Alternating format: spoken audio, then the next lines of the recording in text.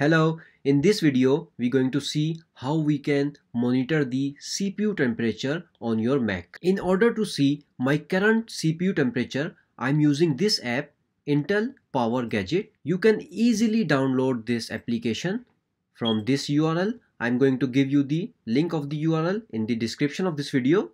So as you can see, my current CPU temperature is 65 degree. So a question arises over here, what's the safest temperature for your CPU? Actually, it depends on the CPU to CPU. First, let's see which CPU I'm using.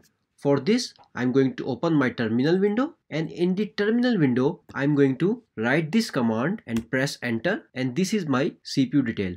I'm also going to give you this command in the description of this video. So what I need to do is I need to copy this text, and on this website ark.intel.com I'm going to search it,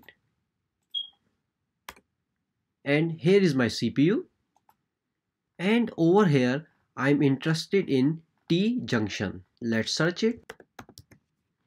So the maximum safest temperature for my CPU is 100 degrees Celsius, and now currently it's running is 75 degrees Celsius, which is completely safe. If you're having some trouble and your Mac is getting hot, you might be thinking of buying some laptop cooling pads. Let me tell you how much these cooling pads make a difference on your laptop. According to my testing, it can make a difference of about like 5 degrees. Now it's up to you, like is it a worthwhile 5 degree to buy a laptop cooling pad or not? For me, it's a worthwhile. So I bought a cheap laptop cooling pad from Amazon, and it gives me a difference of at least 5 degrees. So I hope you learned something new in this video. Please subscribe this channel, and I'll see you in the next video.